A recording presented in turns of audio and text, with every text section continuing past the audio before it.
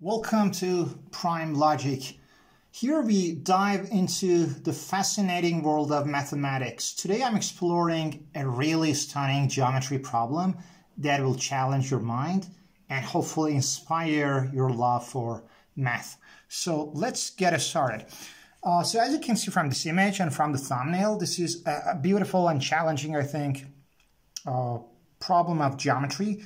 And we want to know, based on this shape, we want to know the area of the semicircle. So all we have here is two right angles. So these two triangles are right angles.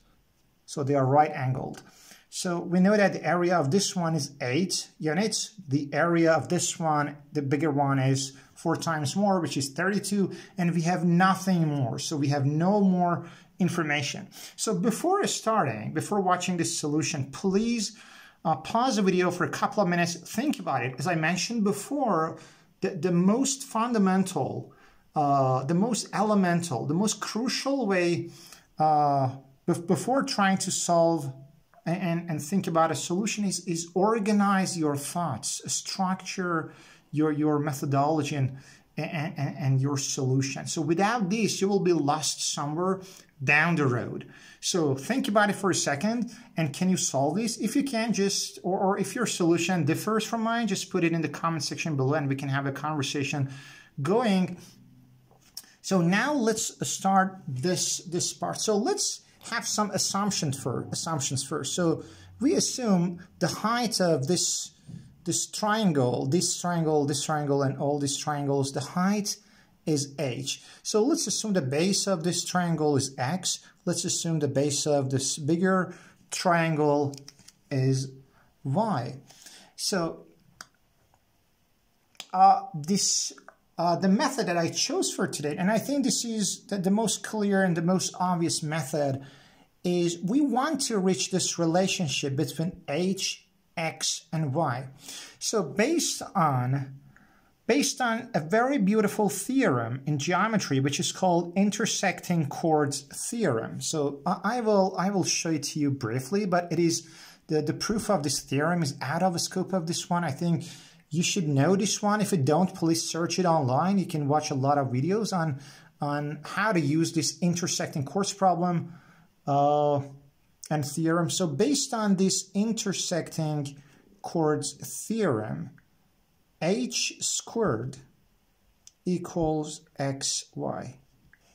So this is probably the most important relationship that we will need today to solve our problem and to find the area of this semicircle. Before moving on, let me briefly show to you what this intersecting chords theorem is. So this is another paper. So just imagine this is a circle, and if we draw any two arbitrary chords, so let's draw two chords here. So they don't have to be diameters, so they can just be two chords, two segments whose points are on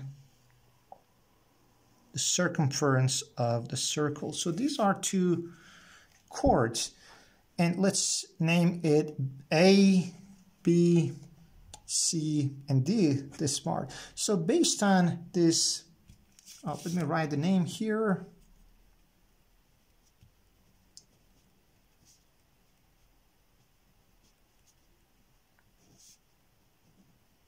Intersecting chords theorem.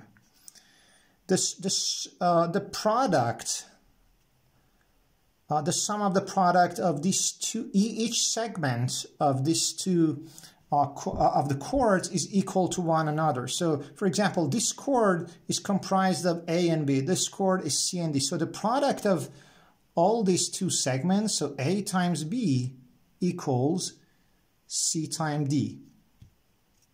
And if you want to know more, so we can draw two more chords here. So this is one chord. This is another chord. So now we have two similar triangles. So these two angles are the same,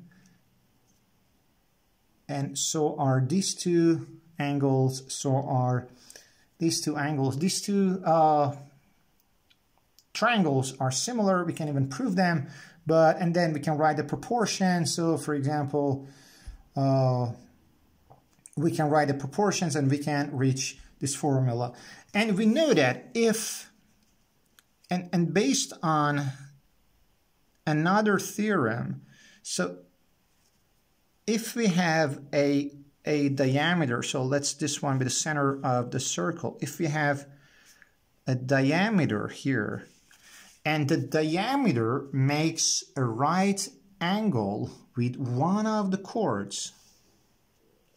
So imagine, this is an imaginary arbitrary chord. This one is the diameter of the circle if there is a right angle between this diameter and one of the chords. Based on another theorem, we know that the diameter bisects the chord in other ways. So this is A, this is B, A equals B. So this is just a very, very short, brief explanation about it. Please go online and search about it if you're interested to know more. So let's come back to our beautiful geometry problem. So in this case, we have the diameter here, and we have one of the chords here, and this is a semicircle. So if we, let's say, extend the chord to the same length, let's say, and let's imagine this is a full circle.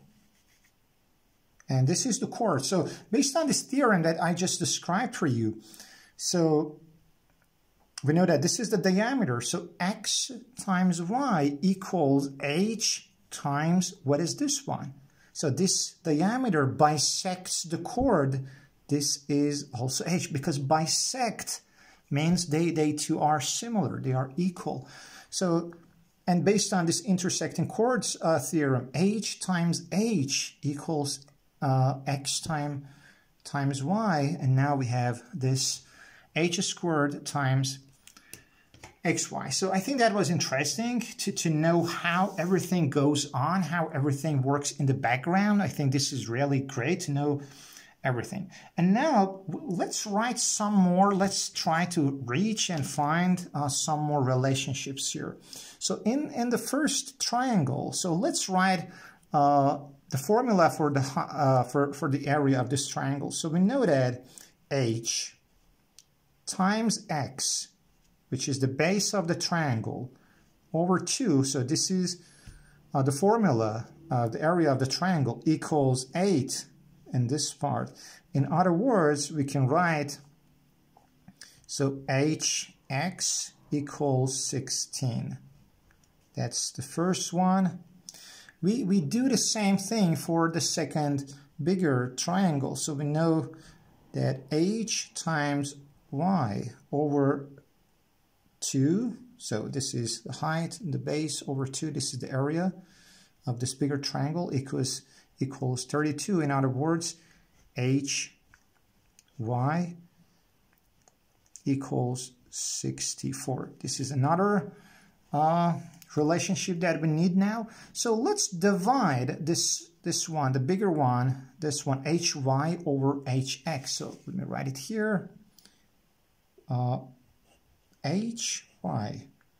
over hx equals 16. Sorry, 64 over 16. In other words, y over x equals 4. So how can we write it even further? We can say y equals 4x. So this is another important relationship that we found. So if y is 4x, we can write it in our shape here. So y equals 4x. And we know that the whole diameter here is 5x. So x plus 4x is 5. x. So what's next now? So let's come back to this formula. H squared equals xy. So let's substitute y by 4x. So h squared equals x times y, which is 4x, which equals to 4x squared. So if we take the square root from both sides, we can write h equals 2x for sure.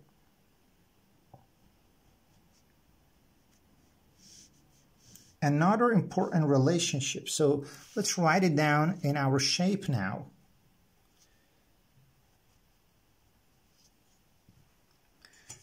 So now based on, so at first we had different variables. Now the area of this triangle, we can write a formula for, and we have just one variable, which is x here, right?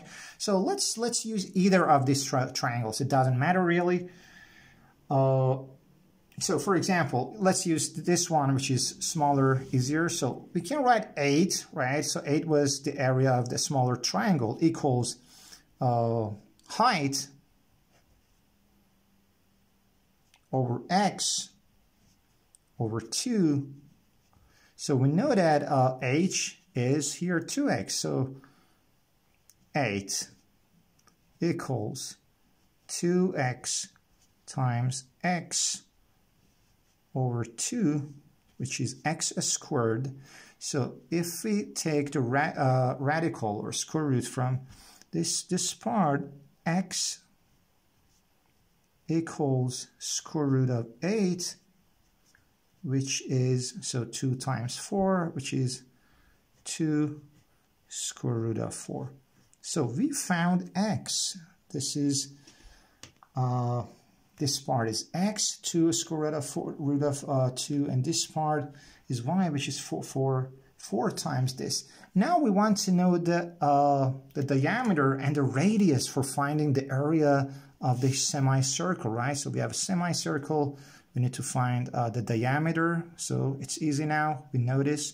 We need to find the radius and finally calculate the whole area. So based on this one, so we found x. So we know that the diameter is 2 times the radius. So we can write the formula here.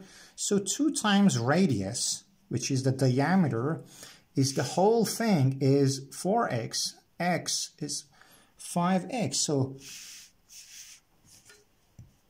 2r equals 5x.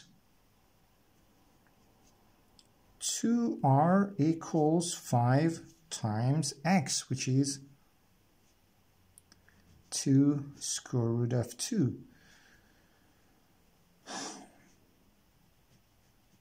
So 2r equals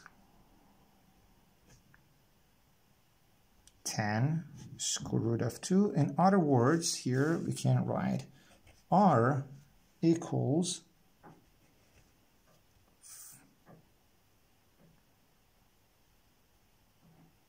5 square root of 2.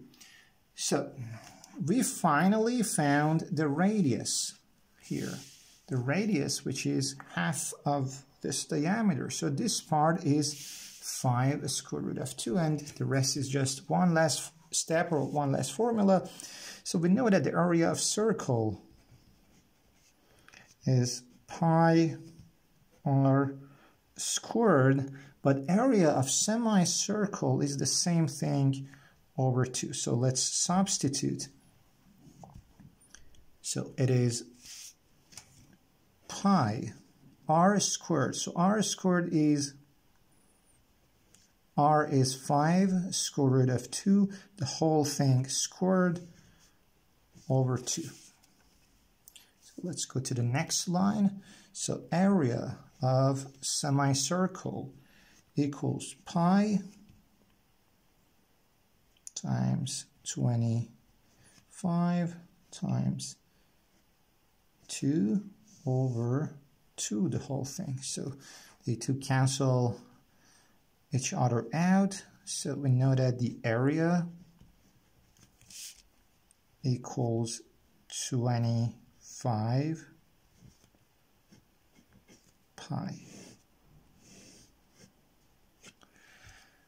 This is the final answer. So at first it seemed really difficult, challenging. We just had 2 areas of 2 right angle triangles, 8 and 32. But based on this beautiful intersecting chords theorem, we finally were able to find each part, to find the diameter, x, y, radius, and finally we could solve it for the area of the semicircle. So I think that's it for today. Thanks for joining me on this journey, this geometry journey into here at Prime Logic.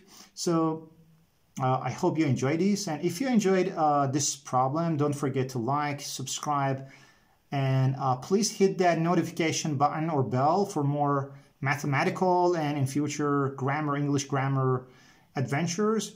And I want you to leave your thoughts or even leave your solutions in the comment sections below, and let's keep our conversation going. Until next time, keep questioning, keep exploring, and keep loving math, and keep your logics prime. Bye for now.